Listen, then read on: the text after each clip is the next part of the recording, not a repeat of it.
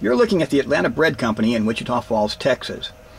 I've been to many Atlanta bread restaurants throughout the United States and have always been treated with respect. But last night, Monday, September 14th, 2009, was different, and I'm making this video to let everyone know of my experience there. I was there last night when the manager came over to me and angrily got in my face, not once, but twice. My crime? Sitting at a table and being online. I was not making a scene, was not loud and obnoxious. I was behaving just like the other people who were sitting there in front of their laptops. A little background to this story. I've been in Wichita Falls for 2 weeks. Atlanta Bread Company is known for offering free Wi-Fi, so I make it a point to visit so I can get online. That's why they offer it, to draw customers through the door. I have been coming to this particular Atlanta Bread Company location, the only one in Wichita Falls, for the past 2 weeks. And even then, I was not there every single day, but only every second or third day. I would come in the morning, buy breakfast and a drink at a cost of $6 to $10, and get online until lunch.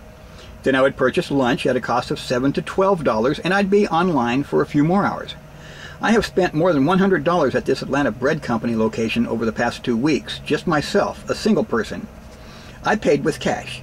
If I had paid with my credit card, I'd be able to give you an exact dollar figure. It's not as if I were there every day, never buying anything, and using the Wi-Fi service.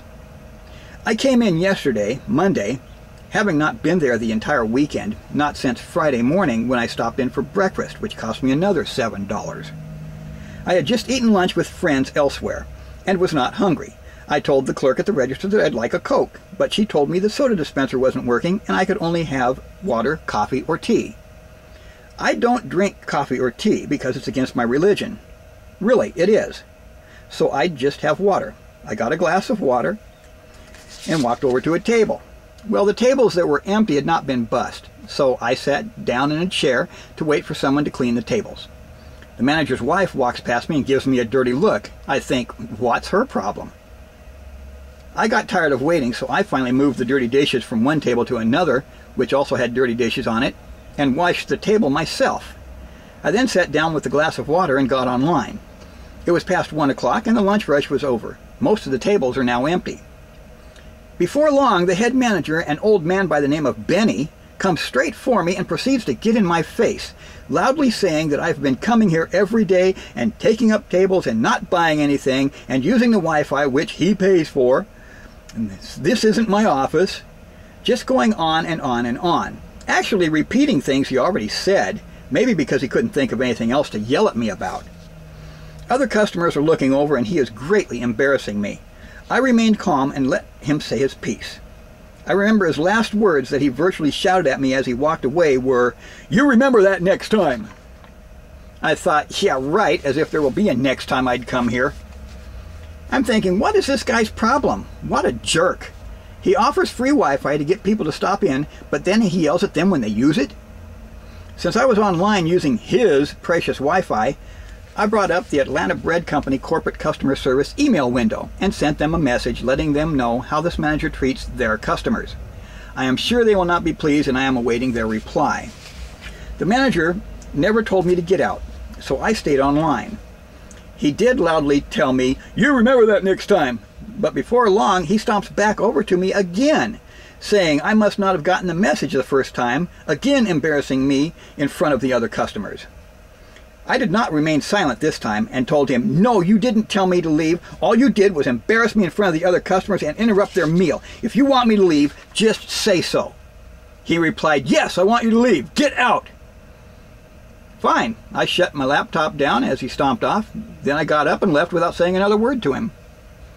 The thought did occur to me to just bitch slap him to the floor for being so rude, but I decided to use restraint and act like an adult, even if he couldn't. I'll let Atlanta Bread Company Corporate and the power of social media take care of it for me. I have already tweeted about this. It will be mentioned on my Facebook and MySpace pages. It's now on YouTube and will be posted on all of my blogs. It will be mentioned on my websites, and I am also sending a letter to the editor of the Wichita Falls newspaper. I may even pick it on the street in front of the place with a sign saying customers treated unfairly and see how he likes that.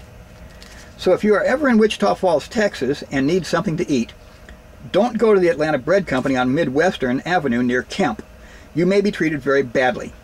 Give your business to a different restaurant instead and enjoy your meal. It seems to me that if you come through the doors of Atlanta Bread Company in Wichita Falls, Texas, and don't buy anything, you are considered scum and will be treated accordingly by the manager, Benny, and his wife, Barbara, no matter how much money you spent there last week. I seen Barbara giving me dirty looks the entire time I was there yesterday.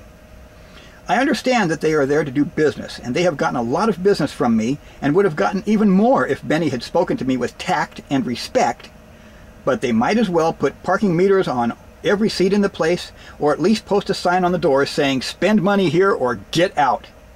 That's the impression they certainly gave me, but it is not the impression I have received from other Atlanta Bread Company locations I have been to. They have always treated me with respect, and I have always had an enjoyable dining experience at Atlanta Bread Company, and I shall continue to. But that certainly is not the case at their Wichita Falls location. Dine there at your own risk.